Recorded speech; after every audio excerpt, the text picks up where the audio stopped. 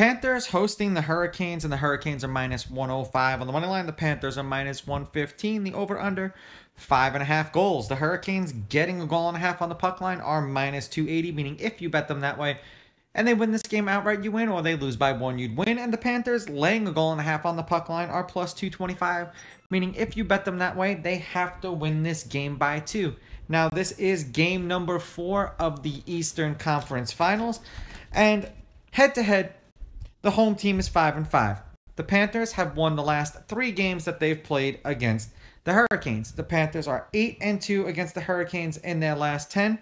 The underdog is 7-3 on the money line, and the underdog getting a goal and a half on the puck line is 8-2. There have been 6 one-goal games in their last 10 meetings, including the last 3 games that they've played against each other. The under has hit in their last 3 games. The under is 6-4, and the under 5.5 goals is 6-4 in their last. The last game they played against each other, the Panthers beat the Hurricanes 1-0. The game before that, they beat them 2-1 in overtime.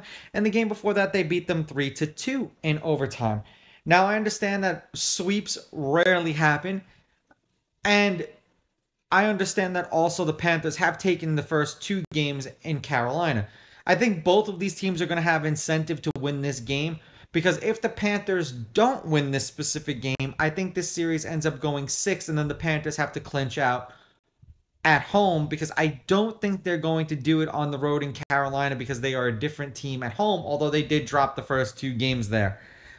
I'm going to take the Panthers with the money line. I'm going to take the Hurricanes getting the goals, and I'm going to go under. Seemingly, these teams have been playing each other tough. They haven't been scoring a lot of goals, and we've been getting a lot of overtime games. I understand that they've had rest, so we may not have as tired legs as we had in the past couple of games, but I expect this to be another one of these low-scoring games. These are just my picks. If you disagree, please go with your gut, and please bet responsibly.